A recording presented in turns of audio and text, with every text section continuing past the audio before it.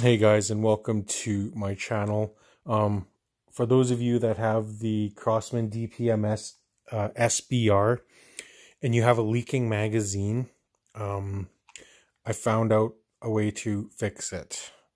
So the moment I loaded up the cartridge, the first CO2, you tighten it, then you put in your second one and tighten it.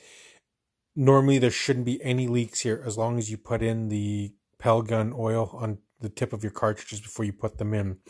My leak was coming from here and is going tss. Didn't matter what I did. I put my thumb over it. It was going tss. Didn't matter what I did. So basically what I did was I took that screw out in the bottom and I removed this whole metal piece. Now there's a black grommet in there. That also comes off as well. And basically you see this metal nipple. Grab yourself a pair of needle nose pliers or whatever you have and tighten it clockwise. Because this is counterclockwise. You want to go clockwise. Basically you're tightening the nipple.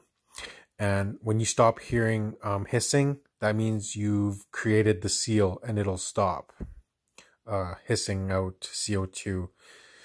So put everything back together, the rubber grommet, this aluminum piece, and the screw, and put it back into the rifle, and voila, you're good to go.